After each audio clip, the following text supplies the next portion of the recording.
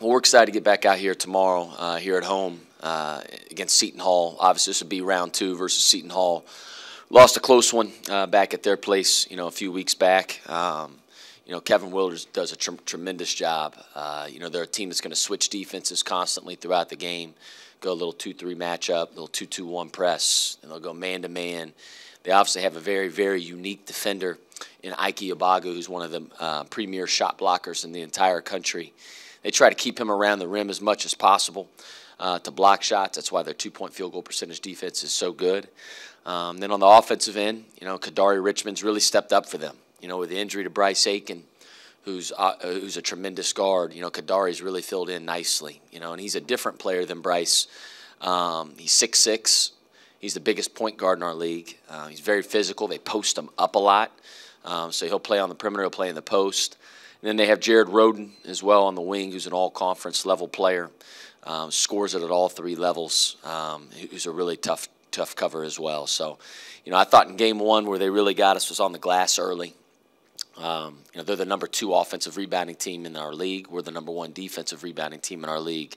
We have to do a much, much, much better job of being physical on those blockouts because of their size. They're a lot bigger than we are at every position. So we got to be more physical and hold those blockouts longer. And then number 2, we turned the ball over too much in the first half. I think we had 10 turnovers in the first half, and we had 3 in the second. We did a much better job in the second half taking care of the ball, but we didn't get enough shots up on the rim in that first half. And we always talk about shot volume here with our guys, and what that means, the team that usually gets the most shots up at the rim is going to win more times than not. And that's so you got to take care of the ball. You got to win the war on the glass. I think they had 13 or 14 more shot attempts than us in game 1.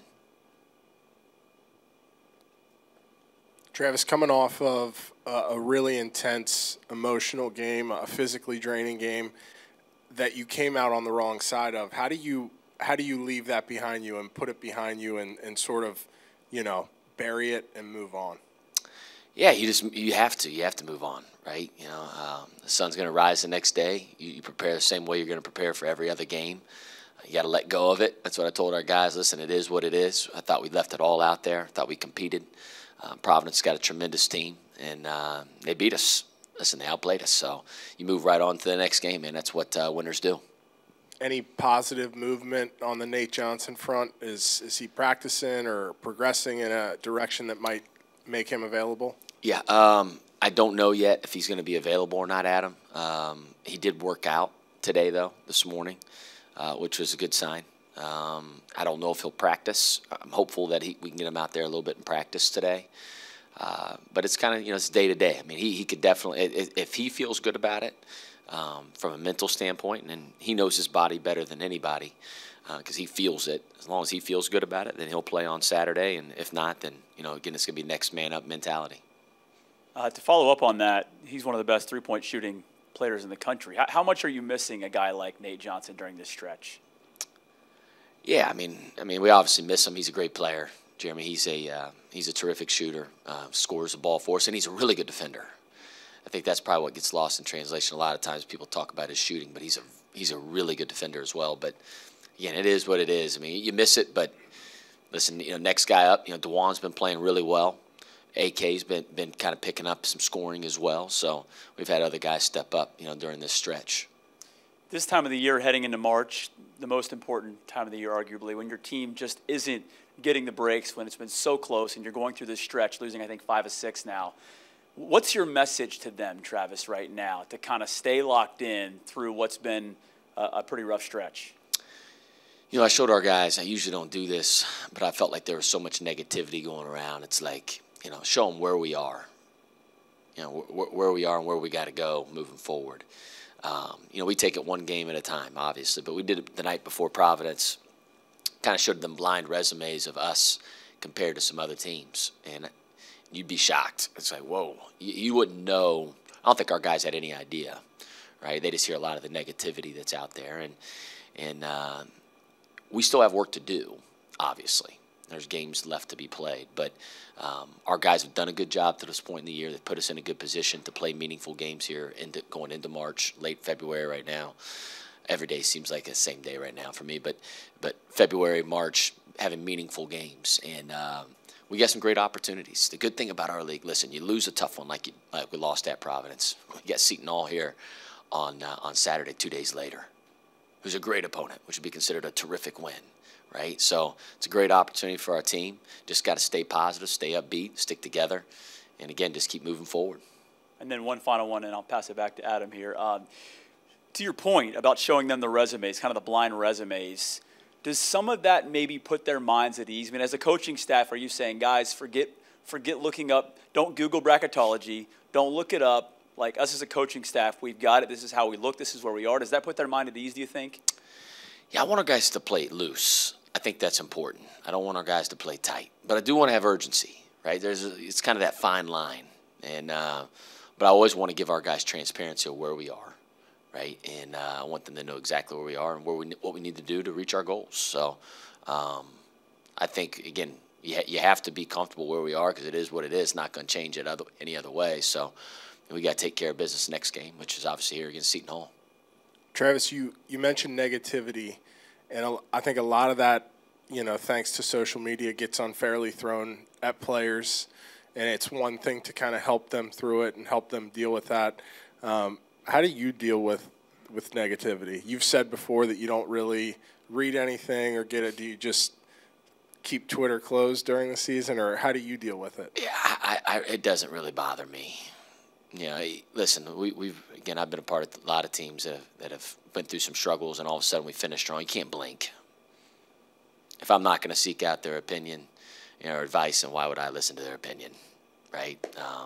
So listen, we're doing the right things. We're preparing the right way.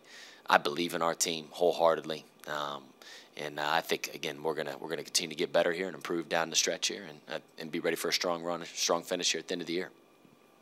One thing that really, I think, stood out in Game 1, and I think it speaks more to the fact that Jared Rhoden's a really good player.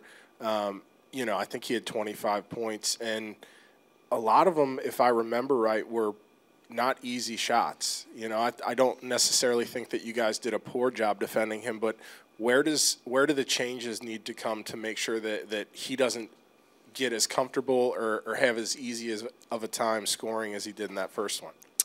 Yeah, he's Adam, you said it, he's a really tough shot maker, right?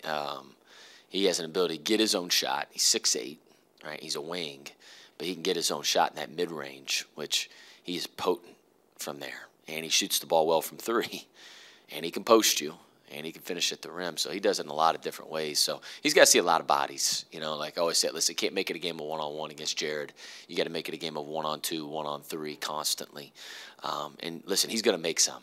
He's a great scorer. He's a great player. He's an all-conference player for a reason.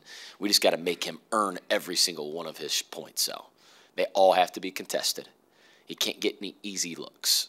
I thought in Game 1 against our zone specific early on, he got a wide-open three, right, in the right seam, and that got him going. Like you can't give a guy like that an open look early just to see one go in. Everything's got to be hand to ball on every one of his shots. Have they visibly changed their style? With Aiken's been out for a while, they've been playing pretty well. Are they different at all in the way they play? They're huge. I mean, you think about it. Kadari is 6'6". He plays the 1. There's two guards 6'6". Their small forward 6'8". Their four-man, depending upon who they start, 6'9", 6'10", and their center 7'1", 7'2", right? Like, and then they come off with 6'9", come off with 6'11". I mean, it's just like their size. They're the biggest team in our league. I think they're one of the biggest teams, obviously, in the country. They just try to punk you, Andy. They try to take your lunch money. Like on the glass, with their pressure, with how they try to get fouled. They try to post you. They're not going to post their five-man. Ike, he's obviously a great, prolific shot blocker, but he's a little bit more limited on the offensive end with his skill set. So they post Kadari at the 1. They're going to post Roden on the wing. They're going to post Kale on the wing. And those dudes are just so big, man, and they just try to play bully ball. And they're good at it, really good. I think they're like 5-2 in their last 7, something like that. They've only given up 62 points a game in the 5 victories. I mean, that's really stingy. Yeah, like I said, man, their size I think is elite, and they pack it in. They don't really play. They don't get spread out defensively. You know, they keep Ike always kind of around the rim, whether they're in their matchup zone or in man as well. They'll try to keep him around the rim to just be that he blocks a lot of shots, but he alters a ton. And then you got all those other guys just with size and length and physicality, and make it really, really, really, really hard to score on. It seems like their bench is really producing the last number of games.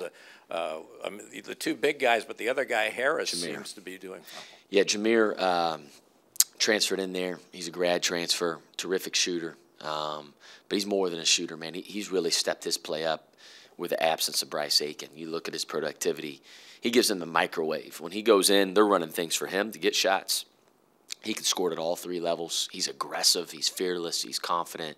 And then, like you said, Tyrese Samuel up front. Yetna's really a starter if you look at his minutes. I mean, you look at his rebounding numbers per minute, per 40. It's as good as anybody in the country.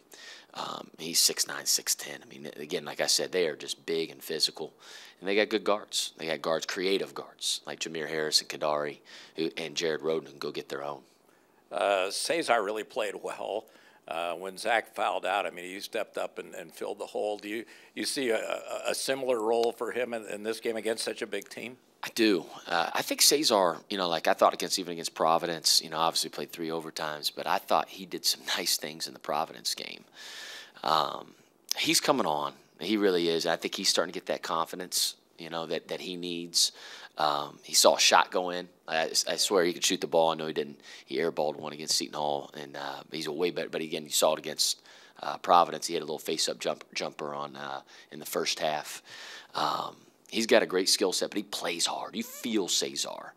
Like I feel his presence. I feel his physicality, and we're going to need that physicality in this game, especially because it's hard to play small against Seton Hall. You got to play big. Well, Cesar matched up against Watson, I thought pretty darn effectively. Put his body into him and had a steal against him, I think. He did. He's not scared. He's fearless. He's physical. He's one of those guys that thrives on contact.